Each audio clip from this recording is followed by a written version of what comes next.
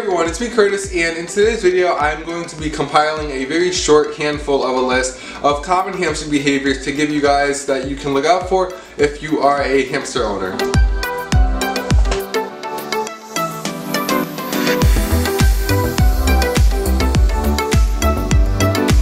So like I said, this is only a handful. This is not every single hamster behavior, but if you guys do enjoy this video, I may make another video with another handful of common hamster behaviors. So just getting right into it, the first action or behavior is called pouching. Now oftentimes people have seen their hamster do this or whatever, but this is the action when hamsters pouch their food. So unlike a lot of other rodents that are commonly kept as pets, hamsters actually have what are known as cheek pouches, which actually extend down to about halfway to 3/4 of the way down their body, depending on the species. That is to say that they can hold a lot of food in there, and they usually stuff their cheeks when they find a treat or they get a fresh bowl of food. They will pouch their cheeks really big and take this back to their nest, where they will unleash it, where they can eat it at their own leisure and they know they're safe. The next action is called burrowing, and just like it sounds, this is when hamsters will burrow under their bedding. So a majority of hamster owners So some hamster owners do not provide their hamsters with around 4 to 8 inches of bedding, depending on what species you have. But that is recommended because hamsters create dens or little nests underground where they make little underground navigation systems from one place to the other. So I actually witnessed this in Jasper's German style cage. He had like a little tunnel or something, but it's just very enriching for them and very natural. That's why they say to provide good burrowing substrates that allow hamsters to build tunnels and things, because it is something that they will naturally do. Now this next behavior may be like what, but this is chewing. Now I decided to add this on here because this is something that varies from hamster to hamster. A lot of times I get questions asking me why is my hamster chewing so much, and a lot of questions related along that line. So this is obviously a natural thing for hamsters to do. They need to chew their food and things like that. However, because hamsters are rodents, their teeth never stop growing without their lifetime. So from the time that they are born to the time that they pass away, their teeth are constantly growing. Therefore, they need something to constantly gnaw on in order to keep their teeth trim. This is why it is very crucial and vital that their owners provide them with enough chew toys and things for them to chew on. Diet has been part of this. Lab blocks are recommended to help file down teeth. But it is recommended to make sure your hamster has a lot of things to chew on to ensure that their teeth do not become overgrown, because that can become painful and very detrimental to the health of your hamster. If your hamster is chewing a lot and you have chews, chances are that it is in too small of a space. So as of now, the current living standard for hamsters is 450 square inches. So to measure that, you just measure the length and width of the floor space of your cage, and that number needs to be at least 450.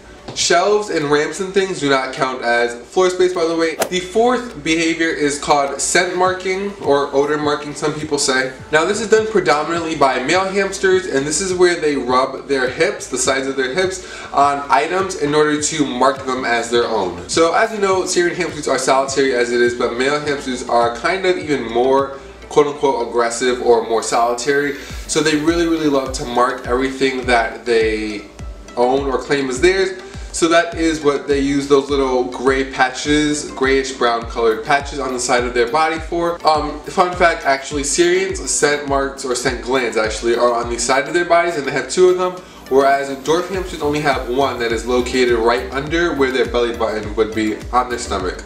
So as the last behavior was predominantly done by males, this one is actually done only by females, and the fifth behavior And the fifth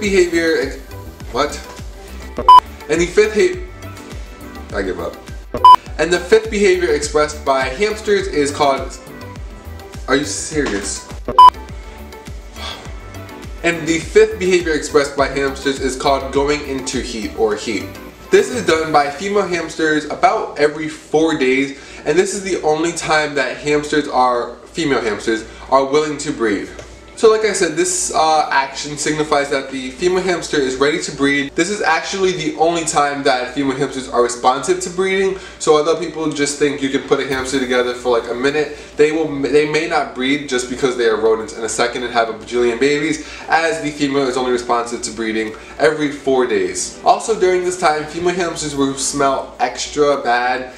Which is why they say female hamsters have a stronger odor, because they do.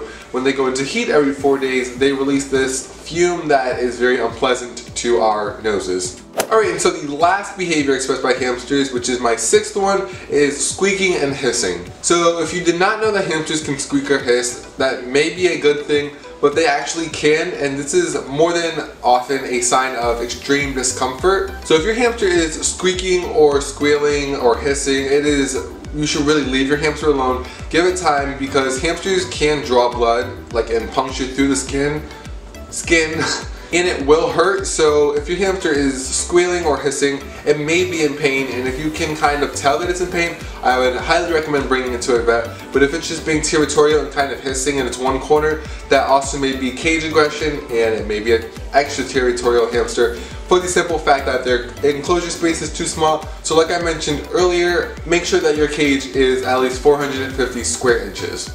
Alright guys, that is it for today's kind of fun fact behavior video. I hope you guys maybe learned a thing or two, or just found this video informative or entertaining. I'm sure I added video clips or anything like B-roll footage over, so you guys can kind of see some of the physical behaviors being displayed on screen. But don't forget to subscribe to my channel if you guys would like to see more future content just like today's, and you can follow me on Twitter and Instagram, which are just at Curtis Lasane, just like my channel name. I also run my own pet supplies business, run through Etsy, which is called Curtis Lasane Pet Supplies. So if you would like to shop for some unique pet supplies, you can check out the link in the description of my video, as it is in all of them. Thank you guys so much for watching today's video. If you have any video suggestions, feel free to leave them down in the comment section below. But until next time, I hope to see you all in the next video.